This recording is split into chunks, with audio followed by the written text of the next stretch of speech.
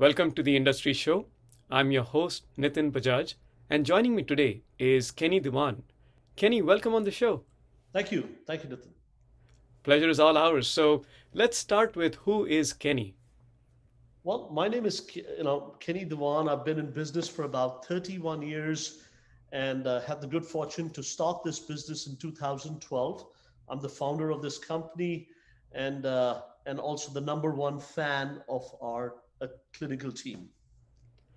I love that. I don't really see a lot of people saying that out loud. Of course, they should be, but you're the first person I have come across that announces himself as the number one fan of the team.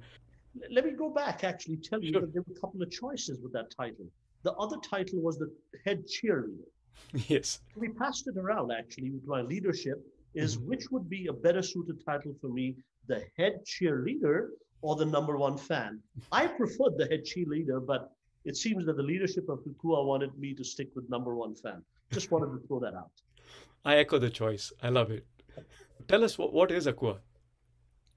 Akua Mind Body, which is our brand name, Mhm. our company name is Akua Behavioral Health, Mhm. uh, operates 17 facilities today. Half of them are for primary mental health, and the other half are from substance abuse, which is addiction. Mhm. Uh, these are people who are ric- troubled in life. When it comes to addiction, they've hit their rock bottom, and when it comes to primary health, these are people who are step below a locked up facility. They need 24/7 care, and are struggling with quite a few different things, and they usually spend between 30 to 60 days with us, pretty much monitored every 15 to 20 minutes. Wow. So pretty much in intense care, recovering, and hopefully continuing to stay recovered from the challenges they're facing. And, Uh, and that is the key there. When you yeah. say continue to stay recovered in recovery, somebody told me the other day, and I can relate to it, that being having a successful recovery from hardcore drug addiction today is almost as difficult as being uh, going to work for NASA. That is how challenging, difficult it is when it comes to the mind. The mind has to be so strong. Well, physically, yes, we have to be strong, but the mind has to be so strong to go through that journey. It's very challenging. So, what we do is we create the environment and provide the clinical therapy for somebody to do that. But they have to be motivated. It's almost impossible to work with someone if they're not. True. And I think environment is key. Even as we look at it, if we consider ourselves somewhat functioning, the stimulus, the constant, bombardment, whether it's social media, work, emails, texts, it's hard to, keep your sanity. That's true. That is true. It's very difficult, and that's just for the regular population. But the Mm. people that we deal with are far more troubled. Yes. They need help. They need counseling, therapy. Need to work with people who really understand the mental aspect of it. Um, it's very challenging, and if the environment is not good, if the supportive Mhm. environment where they live and at least go through that initial part, which is 60 days, if it's not the right, it's a journey which is almost impossible, and it tends to fail very quickly, fall apart. You're really setting the foundation for them, right? And those 60 days really kind of make or break. If you don't set the right foundation for them to build upon, it's going to relapse. They're going to not succeed. Right. If you speak to people who have been in an industry for 20 plus years at the clinical level, they will tell you that to have a fair chance of recovery, you need minimum 180 days, Hmm. which is about 6 months. And that creates a good basis to have a successful recovery. Unfortunately, in our healthcare system, the money is not there. Yeah. The financial ability is not there. Our company is purely driven by insurance. We are 98, 97% Mhm. insurance based. We are a healthcare provider that is an HMO level type of company, and we have contracted with all the large payers. And the payers are struggling with this too. They give approvals in that 7, 15, 30-day window periods, Mm. fully knowing that It's not enough. that's a band-aid. Yeah. Yeah, that's unfortunate. So let's, before we discuss some of the challenges, let's kind of get a better sense. You mentioned you have 17 facilities. Tell us a little more about the size and scale of the operations, maybe even the number of, I would call them customers, you see on a daily basis, and a little more about your staff and team. Well, we have 17 facilities spread across California, Northern and Southern California. We have over 320 odd employees working at all different levels, from doctors, physicians, clinical therapists, and KDAC managers. Um, we do all levels of care. So starting from detox to inpatient to PHP, which is partial hospitalization, and then to outpatient. We also have created a very successful program called First Responders Treatment that only caters to people in the VA, active military, firemen, policemen. Believe it or not, that's a huge segment of population that needs our help. So that's kind of where we are. We continue to grow every year. We add about 3 or 4 facilities. Um, our biggest strength is our culture. This is something when I founded the company, I saw that this business is about people treating people, and the key is that if the people who are providing the treatment, which are the employees, if they're not happy, if they're not comfortable with the environment that they are working, the outcome will never be right. And so we focused on that right from day one. And thankfully, we build a good culture where people feel good about working at Akua. A lot of them are not even financially driven. They're driven by the work that they do. And I think that has a direct impact on outcome. So that way we're doing well. But the culture is something which is a relative term. So there's no guideline as to where Mhm. we stop. So we continue to build it every day. And that's, I would say, I spend a good 1/3 of my time just focused on the culture with my leadership and getting it better to a higher level every day. Kudos to you for what you have done for that vision, for knowing what is important. And like you rightly said, to be able to give, you need to have. And so thanks for doing what you do. And I know you wrote a book about the company's culture, and you're really passionate about that. So maybe, if you can give us a bit of a highlight on that, that would be great. Absolutely. I wish I had a book cover around, but anyway, the book is called. It was published last month, so it's new. Yeah, thank you for the plug-in. It's called "It's All About Business Culture," and that's kind of what I said. In our business, it's all about the culture, but it, I think, transcends to other businesses also today. I think the greatest challenges that most businesses are having today is people, the motivation, and getting the people to feel good about where they are and be able to put in 100%. And so, COVID came last year, and I wanted to pin down my thoughts, and it was a scared time for me. COVID was unexpected. We did not know how Mhm. to handle it, and I, for one, was scared. How badly will this impact us? So, it gave me a chance to reflect, and how we are as human beings. When challenging times come, we start to Mhm. think, and that's how it happened. I started writing this book, and worked for a wonderful editor. It's received a great response. We published it last month, and so far we've had healthcare leaders Mhm. and business leaders have just wonderful things to say about the book, and buying it in multiple copies to share it with their leadership. It's available on Amazon, and it's called "It's All About the Business Culture." My name, Kenny Dewan. If you just go punch it in Amazon, you'll find it there.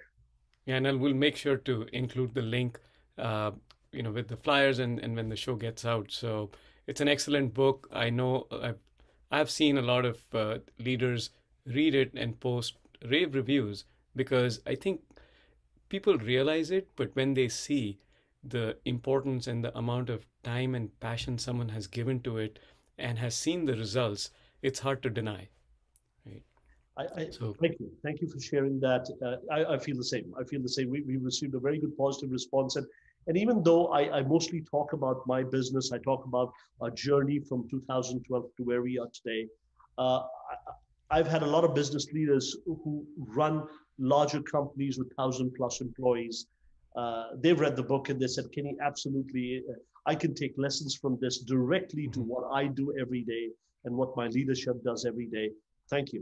This is a great connection. So yes, so far, so it's been real good. Congratulations again on the book, and thanks for sharing your knowledge and your wisdom with the wider community. Let's switch gears a little bit and talk about where we kind of were in terms of the challenges or the biggest challenge you're facing as a business. The COVID has so think about it this way.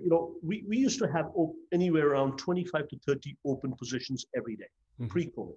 mhm, Uh, During COVID, it went up a little, but now that we are in this kind of stage where we kind of out of COVID, but we still have different variants coming, we have anywhere around 50 plus open positions every oh, day.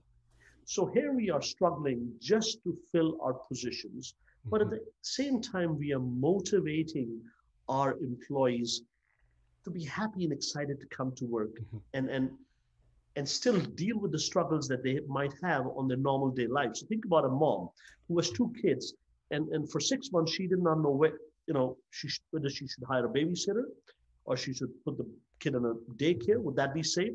Or even send the kids to school because there were half the cities and counties that were not clear about that school messaging.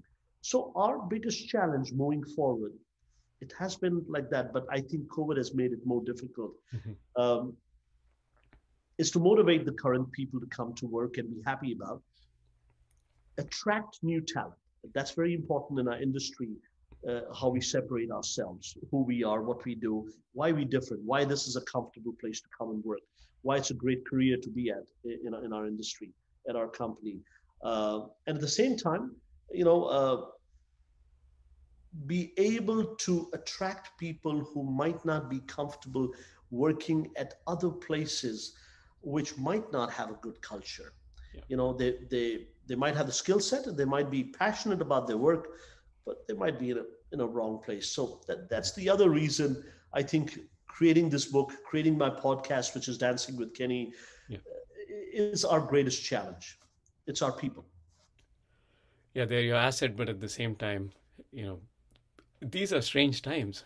It's But yeah, again, kudos for staying on top of that and doing what you can to attract the best and then keep them and grow with them. So, congratulations. Uh, on the flip side of challenges come opportunities. And, you know, the let me get a sense from you on what is the biggest opportunity that you as a leadership team at Aqua are targeting right now. Well, the demand is there. So the Yep. demand has always been there for primary mental health and for substance abuse. The demand has always been there. From the day I got into the business in 2012 to today, the gap between demand and supply is huge, absolutely huge. Sadly, the the healthcare industry, number one, the federal and the state governments, number two, have not figured out Hmm. how to create a structure where they can provide enough money to providers like ourselves to continue to expand our services and Hmm. our treatment facilities for the mass scale. So, for example, we only take commercial insurance, right? Hmm. We don't take Medicare, Medi-Cal, Medi-Medi. And I think until the time that there's a structure, there's enough financial help for the providers like us, you will see a very large percentage of people who need our services cannot access our services. Hmm. And that's kind of where things are right now. So it's an opportunity to fix things, but it's an opportunity also to care for millions of people who need our help, who need this treatment but are not able to get it. So I think there's a true opportunity, but I think it has to start from the federal and the state level and then be piggybacked by the insurance companies. True. And the sooner that can happen, the sooner we can heal as a community. For sure, for sure. And some of this has to do with the homeless population. I mean, Yes, a lot of them actually, if they were provided the opportunity to get the treatment, you might not see so many of them on the streets. exactly. But they did not have the right insurance. The Medicare Medi-Cal does not have a system to be able to provide the right type of environment, treatment facility, days required.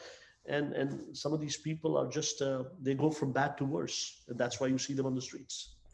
Yeah, it's a downward spiral, and if we can plug it, the sooner and earlier we can plug it, it can prevent a lot of the downstream For sure, negatives. for sure, for sure.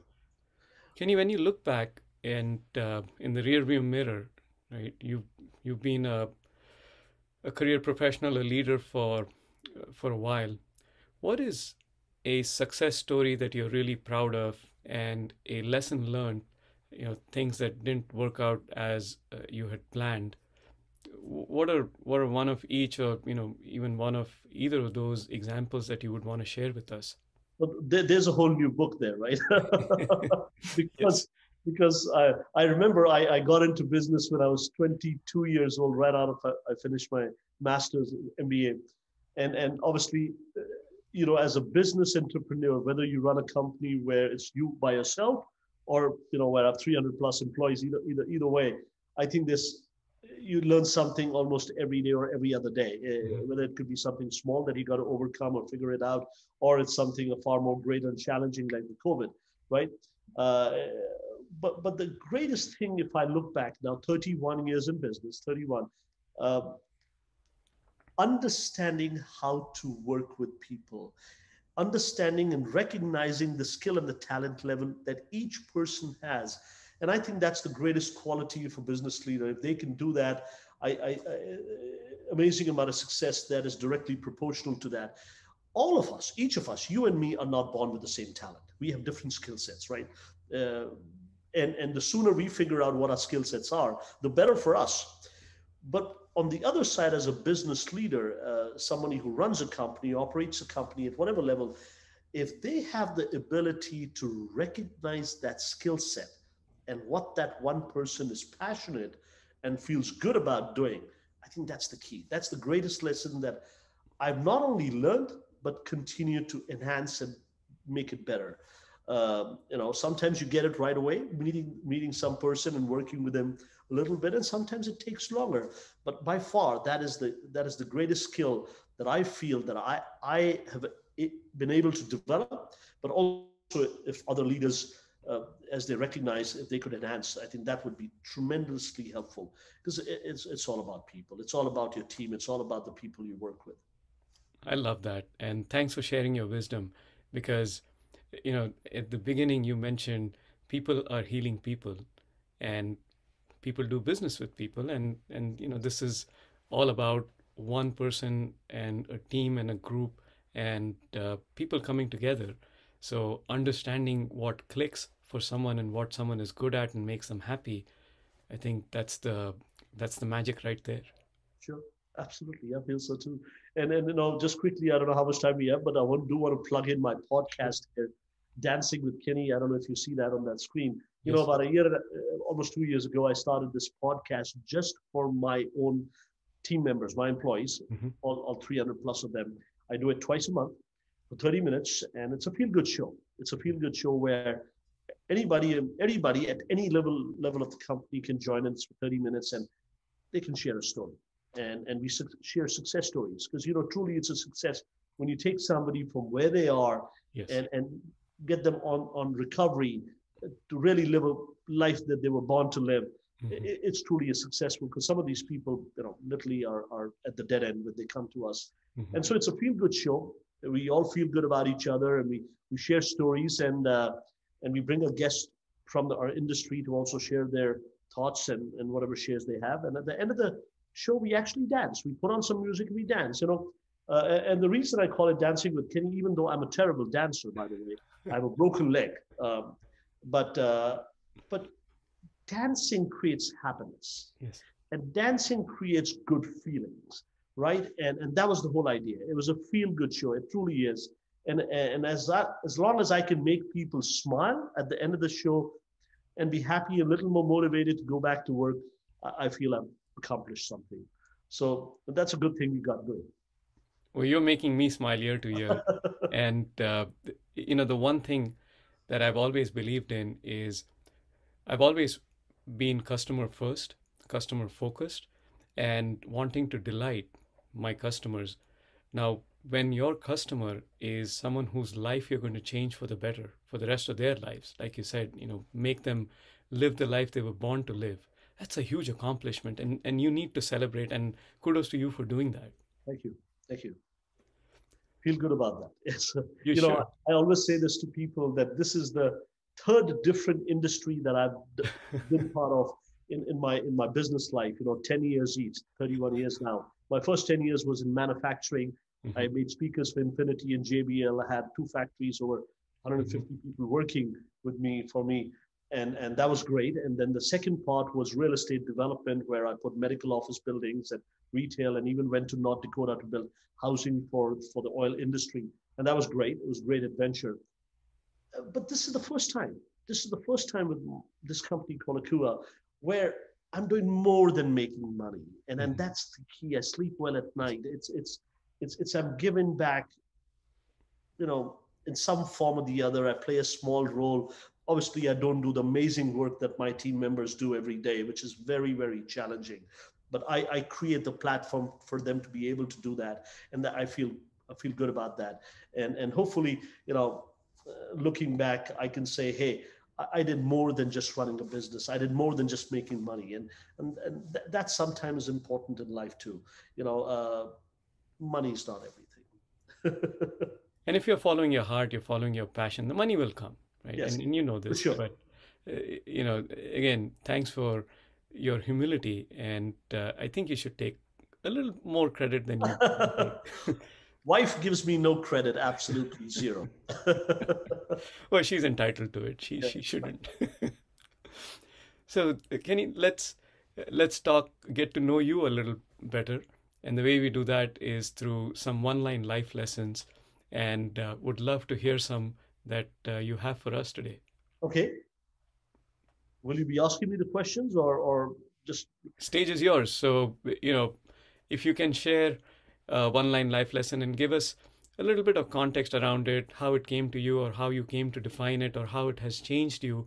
Uh, these are points in our lives where we tend to learn something or come up with something, and then kind of pen them down, and that tends to shape our future to come.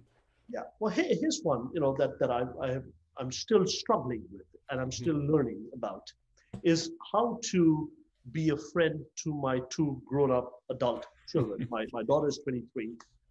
She graduated from USC about a year ago. She works for Oracle now, and Nice. my son is a senior at USC.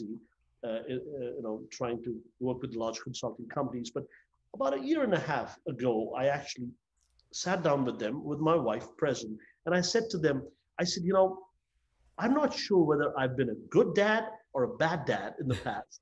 Um, but whatever I was as a dad to you is over. Moving forward, I do not want to be your dad. I want to be your friend. Awesome. I want to be your friend, and in whichever capacity you feel comfortable, because they're different, their age is different, they have different set of friends, and I'm still working towards being a good friend Hmm. to my two adult kids, Ria and Kavi. Uh, I take that same lesson with my leadership team. We Yeah. have a wonderful leadership team at Akua. If I can be their friend, if I can create a relationship where I'm a support to them. Hmm. And I think uh, I it's a lesson that I'm continuing going to learn, get better at. Uh, it's at the end of the day, it's all about people, and it's all about the, Yes. the relationships that you have with people, and that's a huge lesson for me that I've learned. The other one that I would love to share with you is called love and respect. I Hmm. truly believe that the more love and respect you give out, the more you will get. And you will create an environment around you where you want to feel good and live. And it's important for me as I grow older to operate in that environment. It's very important for me to be able to reciprocate love and respect. And I think it starts from you, from yourself. If you give that out, you will get that back. And I think those are the two most important lessons for me: how to be a friend, not only to my family, to my kids, to my wife, but also to my real friends. How can I be a real friend? And the other one is the love and respect. I think I read a third one there, which is being true to yourself, right? Oh, And I think that's where this comes from. This that you want to provide and uh, give that kind of an environment where people can be themselves, and hence open up those gates where you can build those relationships. Because friendship, you need to be you need to be open, you need to be transparent. absolutely, absolutely. And if you surround yourself with good people, you Yes, learn so much from them. There's an old saying, if you surround yourself with five people who are smarter than you, yes. that's the best way to learn more. And I try to do the same. I'm I'm just amazed at the humility, and you've achieved a lot. Like you said, I don't know many people who have gone in completely different industries and been successful. And I think there's a lot to be said about the knowledge, the wisdom that you have gained. And And I want to share something very interesting with yeah, you that, because a lot of, this country gives us a lot of opportunity, yes, right? We come here from, a lot of us come from India, where we go to good schools, we get trained well, we get educated well, we learn how to speak English even before we get land here. So that, I think, gives us the skill set to do well in this country. But the opportunity that this country opens up for people like you and me is absolutely amazing. It's absolutely yes, amazing. I mean, my father was in the army. He was a brigadier in the army, so we lived a grand life, but we hmm, never had the wealth. We right, never had the money. And I think he sold his property to buy me a ticket to get here, to get to the wow, US. And I was a sub-average student, terrible in studies, never paid attention in class. So unlike most Indians who come to the US, right? Most come, they go to very good engineering schools, or they're doctors, and they already have a very good foundations by the time they get here. And they go to wonderful MBA schools or go to work for the Fortune 500. My path was not the same. My path was a little different, where my father saw me, who got 55% in his country. That's what I scored, 55. And my mother was still happy. She was still happy that I passed, right? But my dad was a pretty smart guy, and he said, Kinney, with with the grades that you have, the worst college in Delhi will also not take you. Fact, they will not take you. So you, my son, have absolutely zero future in India. Whatever little skill set you have, I think you'll be better off in the US. So let's figure out a way how to get you on a plane to go there and see. Maybe it'll work out and maybe it'll not. So it's a huge risk for a guy who only has one child, right? I'm the only child. He doesn't have any other ones. So it's a risk he had to take. So he took that risk. He sold this piece of land, collected enough money. And by the way, me and my dad sat down and we applied to the 10 cheapest schools in US. We had no money, right? We had no money. So we were not looking for the best, we were looking for the cheapest. And so we found one in Iowa that was cheap, and they even gave me a little financial aid. I don't know how they did that. But I got here, and suddenly the light bulb went off, right? It's like, dude, I'm here, hmm, and all I've got is $400 in my pocket. yeah, And if I don't figure this out, this is it. And so I think that was the turning around. I was 18 years old. hmm, So went from a very average student who didn't pay attention to academics to suddenly, hey, I got to maintain my GPA to get the financial aid, hmm, and suddenly the hunger came, and so I give some credit to my dad there, who was just brilliant and smart for me to do that. But I also give a lot of credit to this country, the wonderful country that we live in, the United States of America. So much great opportunity for someone, for anyone, for an immigrant to come and work here. I don't know how much time you have, but I want to share a story with you about please, Ronald Reagan. And you can look this up in the internet, so hmm, it's out there on YouTube. But the last day when Ronald Reagan was leaving his office after his 8 years, he had a meeting with his staff members, and of course there was some press there too. And he said, I want to share a story with all of you. He said that in my travels before I became the president, I met this guy in Germany, and he struck me because he spoke wonderful things and did wonderful things in his life. Uh, but he says, Ronald, I want to tell you the best year of my life. The best year, I'm 73 years old, but the best 1 year of my life was in the United States of America. Hmm. And and Ron said, well, why did you leave? He says, because I was in prison. Hmm. I was in World War II and I was brought to prison in the US. I was in prison. I was a prisoner of war. And that year I spent in America, and that was the best year of my life. Hmm. And that is so beautiful, right? Wow. That we have this wonderful opportunity to live and work in this country that is Hmm. so open to every culture, to every immigrant coming here, and let us live and work and raise our families. And that one quote by Ronald Reagan, that one little story I always share with people, that you know there's this great opportunity here, and it's up to us what we want to do with it. So true. I mean, the story obviously is beautiful, but your own story is phenomenal. Like you said, most people I come across have that, typical came from India, studied hard, went to good schools, and set that platform. But it explains a lot about you, where you've been able to go in, figure things out, and then make success out of nothing. So, can you thank you for being with us today? Thank you for sharing your story, your journey, and your lessons. We really appreciate it. We would love to continue this conversation, bring you back on, and again, want to mention the book. We will make sure that it's out there and linked in the comments. And thank you. Thank you. Hey, thank you for having me here. Would love to come back again, and good luck with your show. I've heard only good, wonderful reviews about your show, and good luck with everything. Thank you, Kenny.